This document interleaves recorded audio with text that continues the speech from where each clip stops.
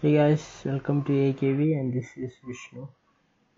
ഈ ഇല്ലസ്ട്രേഷനിൽ electromagnetic excellence എന്ന് പറഞ്ഞിട്ടൊരു മാനുഫാക്ചറിങ് കമ്പനി. അപ്പോൾ അവർ ശരിക്കും നേവൽ ട്രാൻസിസ്റ്റേഴ്സ് മാനുഫാക്ചർ ചെയ്യുന്ന കമ്പനിയാണ്. അപ്പോൾ അവർ പുതിയതായിട്ടൊരു radio transistor കണ്ടുപിടിച്ചപ്പം radio transistor plus emergency ലൈറ്റും കൂടിയുള്ള ട്രാൻസിസ്റ്ററാണ്. അപ്പം കമ്പനിക്ക് അറിയാം 8000 യൂണിറ്റ് പെർ ഇയർ സിമ്പിളായിട്ട് സെല്ലാകുമെന്ന് കമ്പനിക്ക് കോൺഫിഡൻസ് ഉണ്ട്. അപ്പം കമ്പനി ഇൻവെസ്റ്റ് ചെയ്യാൻ പോണേ. അപ്പോൾ ഇതിനുള്ള ക്യാപിറ്റൽ ഇൻവെസ്റ്റ്മെൻറ്റ് എന്ന് വെച്ചാൽ എക്യുപ്മെൻറ്റിൽ ഇൻവെസ്റ്റ് ചെയ്യേണ്ടത് 25 lakhs ആണ്. അപ്പോൾ ഈ എക്യുപ്മെൻറ്റിൽ ഇൻവെസ്റ്റ് ചെയ്ത് കഴിഞ്ഞാൽ എക്യുപ്മെൻറ്റിൻ്റെ ലൈഫ് എന്ന് വെച്ചാൽ 4 years ലൈഫ് വരും. സാൽവേജ് വാല്യൂ ഇല്ല 4 years കഴിയാൻ നേരത്തെ. പിന്നെ ഉള്ളത് എക്സ്പെൻസസ് ആണ്. അപ്പം റിലേറ്റഡ് ആയിട്ടുള്ള അതർ എക്സ്പെൻസസ് എല്ലാം തന്നിട്ടുണ്ട്. അഡ്വർടൈസ്മെൻറ്റ് എക്സ്പെൻസസും അതർ എക്സ്പെൻസസും 4 കൊല്ലത്ത് തന്നിട്ടുണ്ട്. പിന്നെ വേരിയബിൾ കോസ്റ്റ്, നമ്മൾ ഈ പ്രോഡക്റ്റ് ഉണ്ടാക്കാൻ നേരത്തുള്ള വേരിയബിൾ കോസ്റ്റ് എന്ന് പറയുന്നത് 250 rupees ആണ്. ഈ അഡീഷണൽ ഫിക്സഡ് കോസ്റ്റ് എന്ന് വെച്ചാൽ 75,000 പെർ ഇയർ വരുന്നുണ്ട്. കമ്പനിക്ക് കിട്ടുന്ന റേറ്റ് ഓഫ് റിട്ടേൺ 15% ആണ്. Income tax rate 40%, depreciation straight line മെത്തേഡിൽ എടുക്കാൻ പറ്റുന്നുണ്ട്. ഇതിൽ നിന്ന് റിക്വയർഡ് ആയിട്ടുള്ള ഈ ഇല്ലസ്ട്രേഷനിൽ ആവശ്യമുള്ളത് എന്താണെന്ന് വെച്ചാൽ നമ്മൾ ആ പ്രോഡക്റ്റിൻ്റെ സെല്ലിംഗ് പ്രൈസ് കണ്ടുപിടിക്കുക എന്നുള്ളതാണ്. അപ്പോൾ നമുക്ക് സൊല്യൂഷനിലേക്ക് കിടക്കാം. അപ്പം ഫസ്റ്റ് തന്നെ ഉള്ളത് statement showing computation of variable cost compute ചെയ്യാൻ വേണ്ടി ഉള്ള ഒരു ടേബിൾ അല്ലെങ്കിൽ ഒരു സ്റ്റേറ്റ്മെൻറ്റ്. അപ്പോൾ നമുക്കറിയാം കോസ്റ്റിൽ തന്നിട്ടുണ്ട് യൂണിറ്റ് പ്രൊഡ്യൂസ്ഡ് ആൻഡ് സോൾഡ്, അതായത് ഒരു കൊല്ലത്തേക്ക് 8000 യൂണിറ്റ് പ്രൊഡ്യൂസ് ചെയ്യും എന്ന് പറഞ്ഞിട്ടുണ്ട്. അപ്പോൾ 8000 unit, variable cost 250 per unit എന്ന് തന്നിട്ടുണ്ട്. അപ്പോൾ 8000 × 250 എന്നത് നമുക്ക് 20 lakh rupees വേരിയബിൾ കോസ്റ്റ് ആയിട്ട് മാത്രം തന്നെ വരും. ഇനി വേറെ ചെയ്യേണ്ടത് നമുക്ക് സെയിൽസ് എന്ന് വെച്ചാൽ സെല്ലിംഗ് പ്രൈസ് എക്സ് ആയിട്ട് എടുക്കുക. അപ്പോൾ 8000 യൂണിറ്റ് ആണ്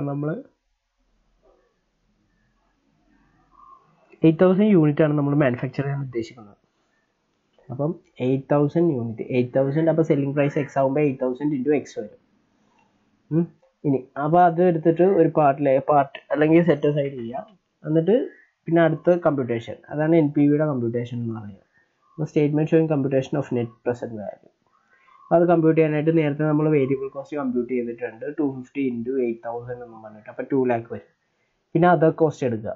അതർ കോസ്റ്റ് എന്ന് പറയുമ്പോൾ അഡ്വർടൈസ്മെൻറ്റ് വന്നിട്ടുണ്ട് 1 lakh rupees ആദ്യത്തെ ഇയറിൽ. അതർ കോസ്റ്റ് 50,000 വന്നിട്ടുണ്ട്. അഡീഷണൽ ഫിക്സഡ് കോസ്റ്റ് 75,000 വന്നിട്ടുണ്ട്. ഡിപ്രീഷിയേഷൻ 6,25,000 വന്നിട്ടുണ്ട്. ഇതെങ്ങനെയാണെന്ന് വെച്ചാൽ സ്ട്രെയിറ്റ് ലൈൻ മെത്തേഡാണെന്ന് ഓൾറെഡി പറഞ്ഞിട്ടുണ്ട്. 25 lakhs ആണ് കോസ്റ്റ്, സാൽവേജ് വാല്യൂ 0 ആണ്. അപ്പോൾ 25 lakhs - 0 / 4 ചെയ്യാൻ നേരത്തെ ഡിപ്രീസിയേഷൻ കിട്ടും. അപ്പോൾ ടോട്ടൽ കോസ്റ്റ് എന്ന് പറഞ്ഞാൽ 28,50,000 വരും. ഇനി അപ്പം നമുക്ക് ഇനി കണ്ടുപിടിക്കേണ്ട PBT ആണ്. അപ്പോൾ PBT കണ്ടുപിടിക്കണമെങ്കിൽ നമ്മൾ ഓൾറെഡി കമ്പ്യൂട്ട് ചെയ്ത 8000 x ആണ് അതിൻ്റെ ടോട്ടൽ സെയിൽസ് എന്ന് പറയുന്നത്. അപ്പോൾ ഈ ടോട്ടൽ സെയിൽസിൽ നിന്ന് ഈ 28,50,000 അതായത് ടോട്ടൽ കോസ്റ്റ് കുറക്കാൻ നേരത്താണ് നമ്മുടെ പ്രോഫിറ്റ് ബിഫോർ ടാക്സ് കിട്ടുന്നത്.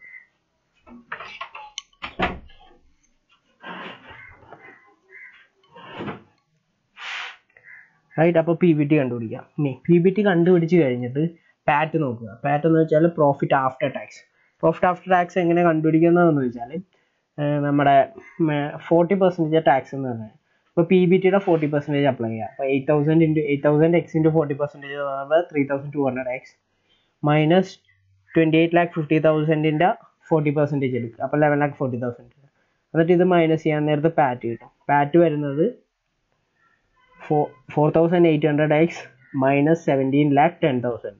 ഇനി അതിൻ്റെ കൂടെ ഡിപ്രീസിയേഷൻ ആഡ് ചെയ്യുക. ഡിപ്രീസിയേഷൻ എന്താ, നോൺ ക്യാഷ് എക്സ്പെൻസ് ആണ്. അപ്പോൾ നമ്മുടെ കയ്യിൽ നിന്ന് ക്യാഷ് പുറത്തേക്ക് പോകുന്നില്ല. അപ്പോൾ അത് ആഡ് ബാക്ക് ചെയ്യാൻ നേരം നമുക്ക് കിട്ടുന്നത് 6,25,000 ആണ്.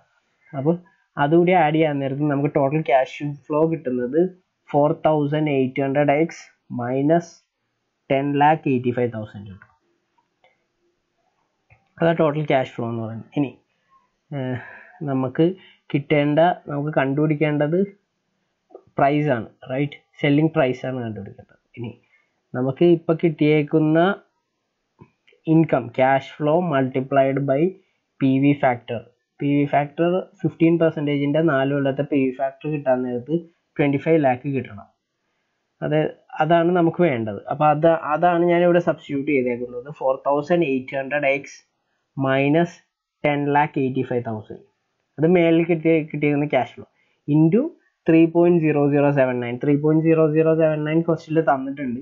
അതെന്ന് വെച്ചാൽ നമ്മുടെ 15% 4 ഇയേഴ്സിൻ്റെ പി വി ഫാക്ടർ ആഡ് ചെയ്ത് കിട്ടുമെന്ന ഫിഗറാണ്. അപ്പോൾ ഇത് രണ്ടും ഇതും അതായത് ഇത് ഒരു കൊല്ലത്തെ ഇൻകം, ആ കൊല്ലത്തെ ഇൻകം കൊണ്ട് നമുക്ക് 15% വെച്ചിട്ട് 5 കൊല്ലത്തെ പി വി ഫാക്ടർ വെച്ച് മൾട്ടിപ്ലൈ ചെയ്യാൻ നേരത്ത് 25,000 കിട്ടണം.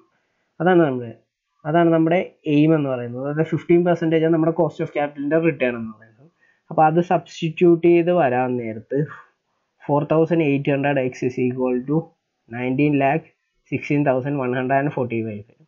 അപ്പോൾ എക്സ് എന്ന് പറയുന്നത് 399.19 വരും. അപ്പോൾ നമുക്ക് അപ്രോക്സിമേറ്റ് ആയിട്ട് 400 ആഡ് ചെയ്യാം. അപ്പോൾ ഇനീഷ്യൽ സെല്ലിംഗ് പ്രൈസ് എന്ന് വെച്ചാൽ 400 ആയിട്ട് വരും. നിങ്ങൾക്കെല്ലാം മനസ്സിലായിട്ടുണ്ടെന്ന് വിചാരിക്കുന്നു. Thanks for watching this video. If you find this video helpful, please subscribe to my channel. Thank you.